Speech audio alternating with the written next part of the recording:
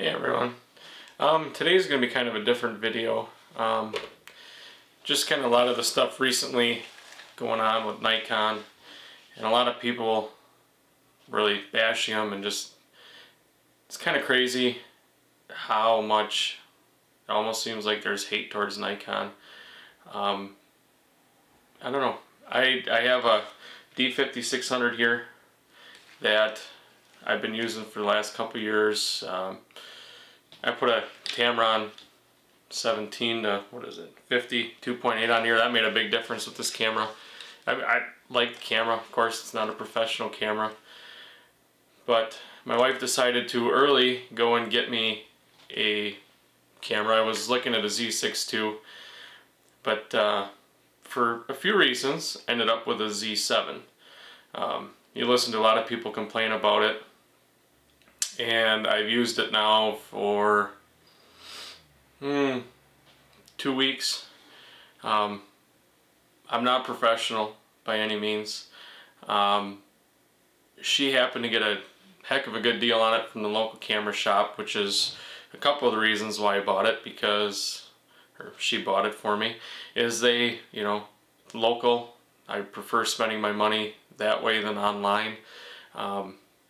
And with the FTZ adapter and the f4 lens on it, the whole kit, it was $3,000. I was seeing it on Nikon Black Friday sale for $32 without the adapter. So yeah, I think $400 more than the Z6 II with the lens. So it kind of almost made sense. I mean, I don't do sports. I'll take some birds, say the backyard or whatever, but nothing super crazy. So for me, you know, I don't know, the autofocus thing is, like, picked up my dog just fine. But you see a lot of landscape people shooting Z7s.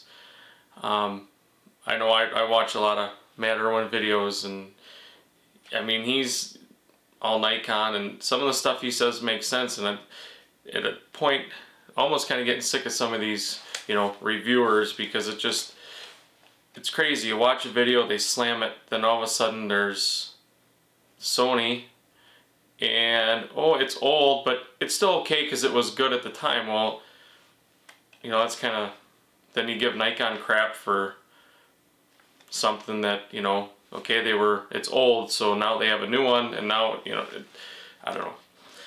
But a lot of that actually kind of pushed me to the Nikon, because I was looking at an R5. I was thinking about it, but I mean, you talk to a lot of people with Nikons, and the pictures are great. I mean, the picture quality is great. I had a Canon a few years ago, and I know that's old, but I don't know, I really like the Nikon. So, I mean, it depends what you do, and that's the thing that nobody talks about, is it depends what you shoot, what you do. I mean, I take pictures of some sunrises, a lot of farm equipment. I mean, so they move slow, trains move slow. I got model trains in the back. I mean, that stuff is, you know, autofocus does not matter at all for any of that stuff. And these pictures, the few pictures I've taken out of this Z7, I mean, of course, compared to this D5600 are, you know, head and shoulders better. But I guess the last thing that I really liked with the Z7 is I don't have the money to go and buy a bunch of new lenses for it. So I have, you know, I've got a couple older f-mount lenses, but the nice thing is, so for video, you know, the DX mode, and for pictures, so I can use my DX lenses and I can still get 20 megapixels in DX mode, where if I had the Z6 II, I don't know, what is it, 16, 15, something like that. So, I mean, in that regard, it's almost like I have this camera with me at the same time.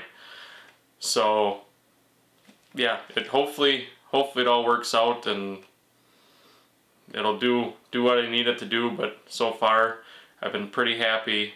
So, if you have a Nikon and it's getting you down, just hang in there and it'll get better. Thanks for watching.